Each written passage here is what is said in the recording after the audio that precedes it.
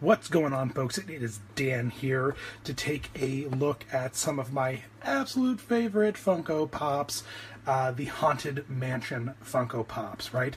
And so they were Disney Park exclusives. I know there's nothing to look at yet, but I'm going to kind of drop them in there and make some fun happen, right? So originally, the three Hitchhiking Ghosts were Disney Park exclusives, and we had Phineas, Gus, and Ezra.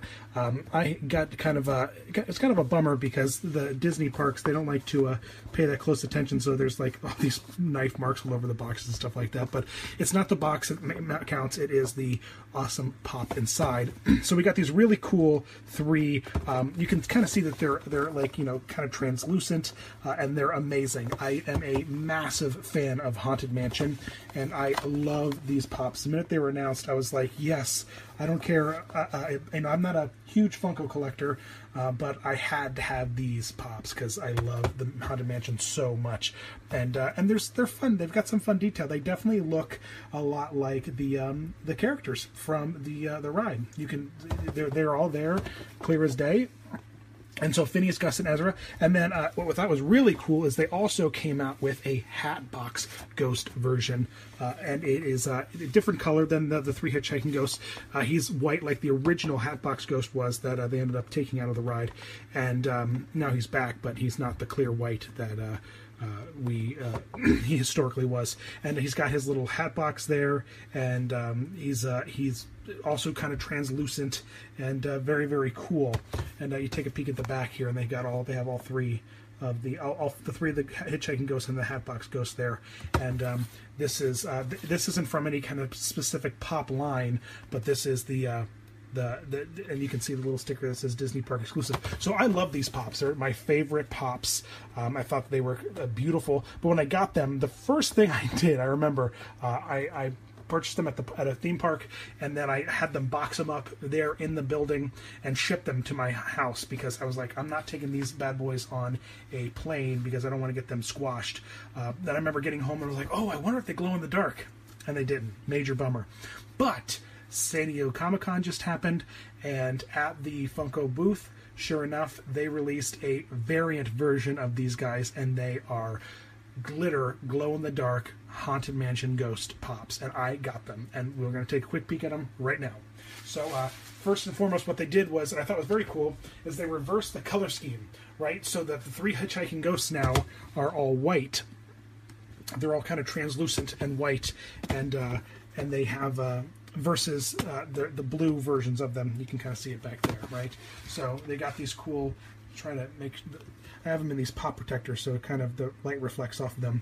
So we got Phineas there, and they were limited to 1,000 pieces each, so it's kind of cool that I've got these, and there's only 1,000 of these ever made.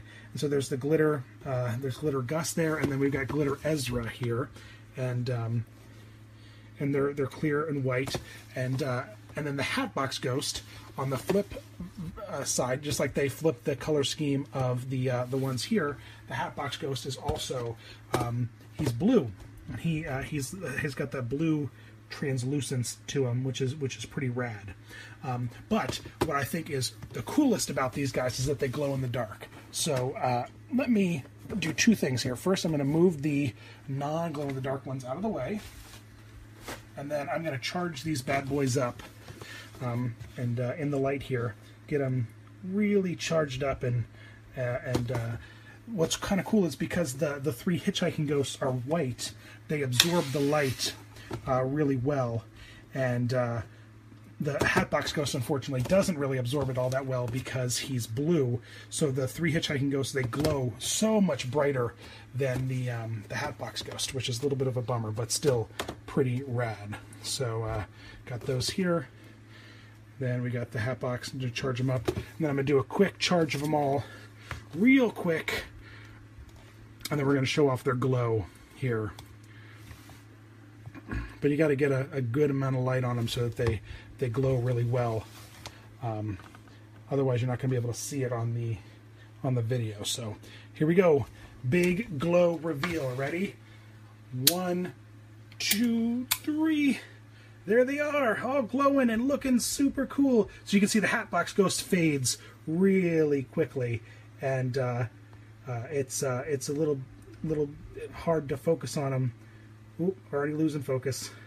But there you go, folks. There are the 3 Hitchhiking Ghosts and the Hatbox Ghosts Haunted Mansion San Diego Comic-Con limited edition, 1,000 pieces each, and we got a little quick peek at how awesome they look glowing. So let me just grab Gus here. I'm going to charge him up really, really good.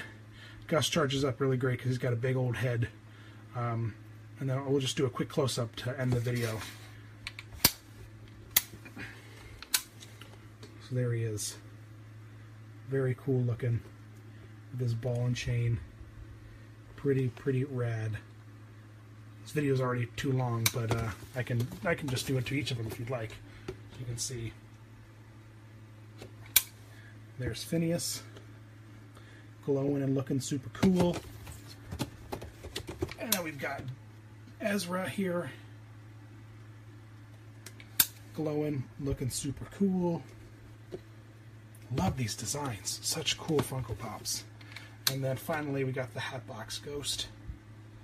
And like I said, he doesn't glow nearly as bright, which is a bit of a bummer, but or his glow quickly fades because the color doesn't hold the light as well. But there you go, folks. As always, thanks so much for watching, and check back, subscribe, more awesome Funko and Disney toys, apps, stuff, all that kind of stuff, reviews. We're about to launch a new logo and name and everything like that, so stick around. Thanks for watching. You guys rock. Woohoo!